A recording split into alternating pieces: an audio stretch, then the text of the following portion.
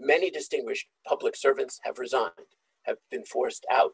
He made a record number of political friends, incompetent ambassadors.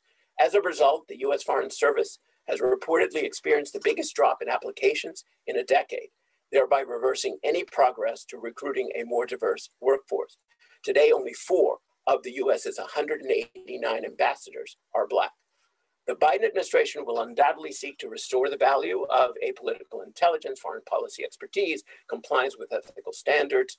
He may be trying to race RACE, US foreign policy, so that its diplomats actually look like the US.